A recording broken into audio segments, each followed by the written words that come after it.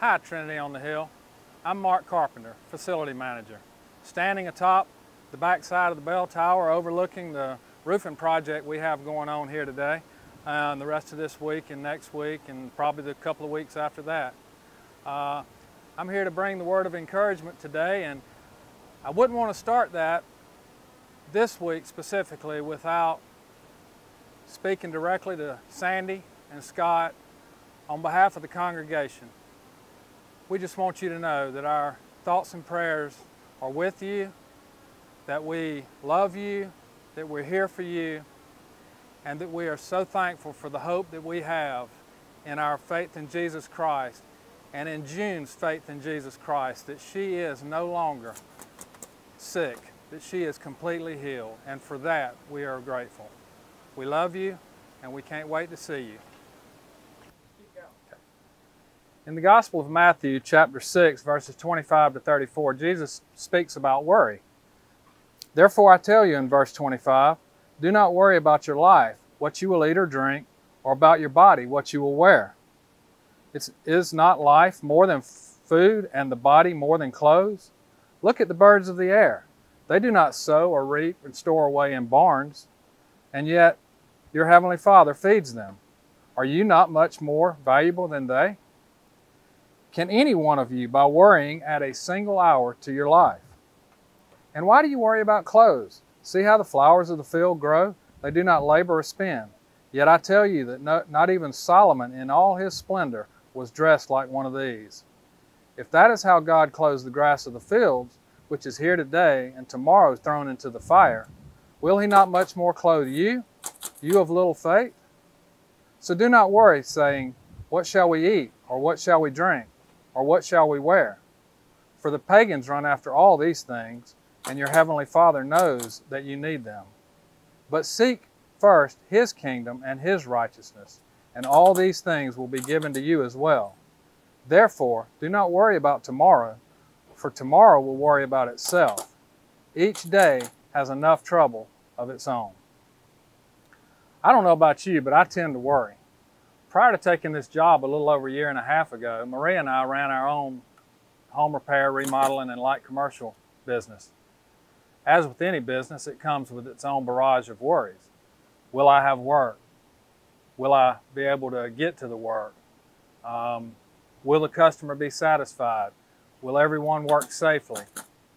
And the list goes on and on. After taking this job, will we be okay financially? Can I handle such a large campus? Will I be able to learn the ropes? Will the congregation be satisfied? And the list goes on. I once heard it said, don't borrow worry. In other words, do not worry about tomorrow, for tomorrow will worry about itself. Each day has enough trouble of its own. Obviously, this is easier said than done. When Maria was diagnosed with cancer a year ago, by the way, her recent scan just came back all clear, I worried. However, she immediately went to Joshua 1, 7 through 9. Be strong and very courageous. Be careful to obey all the law my servant Moses gave you. Do not turn from it to the right or to the left, that you may be successful wherever you go. Keep this book of the law always on your lips. Meditate on it day and night, so that you may be careful to do everything written in it. Then you will be prosperous and successful. Verse 9, have I not commanded you? Be strong and courageous. Do not be afraid. Do not be discouraged, for the Lord your God will be with you wherever you go. She led me to focus on Jesus. Another worry I encountered was the fact that every building on campus, except for the sanctuary and the Guerin House, had roofs that were at end of life. My worries were, where's the next leak going to show up? How much damage will it do? How will we be able to afford to replace the roofs? Which roof should we do first? I was very literally borrowing worry. Well, except for the leak part. It turns out that through our faithful and generous congregation and the Lord's protection, we are now in the process of replacing all the roofing and eliminating the worry of where will the next leak come from? At least due to age. These are just a few examples of many I could share about my experience with worry. Through these, I am reminded of one thing that can cure it all.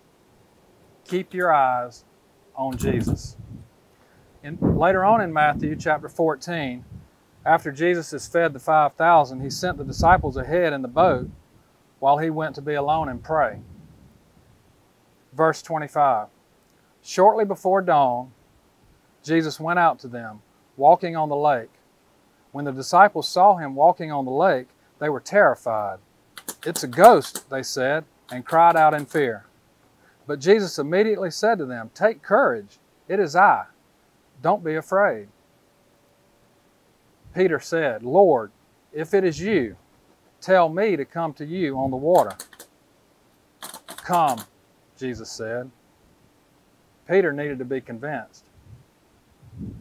After Jesus said, "Come," then Peter got down out of the boat, walked on the water, and came toward Jesus. But when he was distracted by the wind, he became afraid. He turned his focus and began to sink, crying out, "Lord, save me." Immediately, Jesus reached out his hand and caught him. "You of little faith," he said, "why did you doubt?" We worry because we doubt.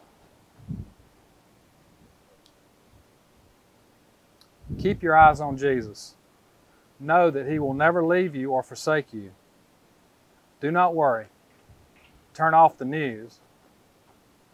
Don't be discouraged. Be encouraged.